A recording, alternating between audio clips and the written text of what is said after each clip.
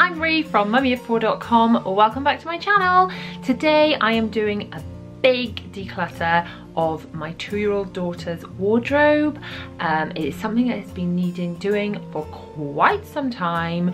Every time I go into her wardrobe, it's driving me mad that I have got things that I just can't find. I have got so many things that don't fit her, that are in the way, and I can't find the things that do fit her, and I know I've got a lot of clothes that were from my elder daughter that she could be wearing now, and I just can't find anything. So today is all about having a massive sort out and really organising her wardrobe so that it makes it super duper easy in the mornings.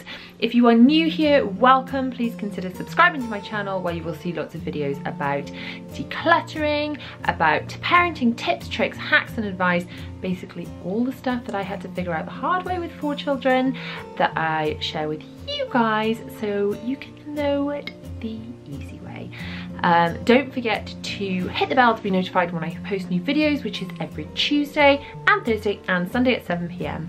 So without further ado, because I've been putting this off for far too long, let's get on with it. As you can see, I wasn't joking. Her wardrobe is a complete mess. It is crammed full of stuff. Half of it's too small for her and it needs a really good sort out. So I always start by pulling everything out of the wardrobe so I can see exactly what I have to deal with. You'll notice I've got 2 rails in there. They are standard IKEA Pax wardrobes, but I did get my husband to hang the extra rail for more storage space because little ones are only small and have small clothes, so you get twice the hanging space.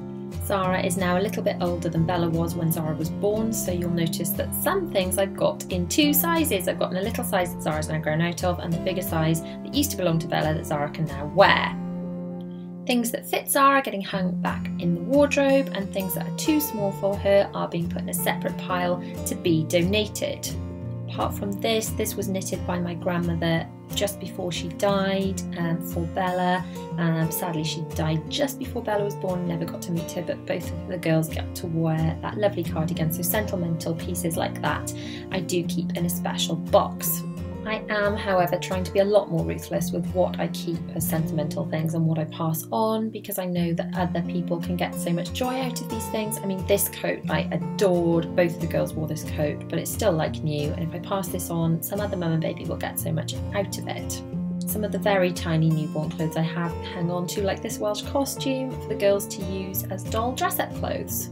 I like to use these separators for sectioning off different areas of hanging space. So here I'm sectioning off an area for Zara's dressing up clothes to keep them separate. I'm now sorting through a bucket of clothes that did used to belong to Bella that I've pulled out of storage that Zara has now grown into, and they can now be filtered into her wardrobe for her to wear. You probably have noticed that I like to dress the girls in matching clothes, so what I tend to do is dress Zara in Bella's old clothes during the week when Bella's in uniform, and they wear new matching dresses on the weekends. I have managed to be quite ruthless. I'm only hanging on to these couple of very sentimental pieces. I've got this huge pile to donate, and now her wardrobe is looking much neater. It'll be so much easier for me to find things for her to wear that fit. Thank you so much for watching. If you've liked this video, please don't forget to give it a thumbs up. Don't forget to subscribe to my channel for new videos every Tuesday, Thursday and Sunday at 7 PM, and hit the bell for notifications. See you soon, bye.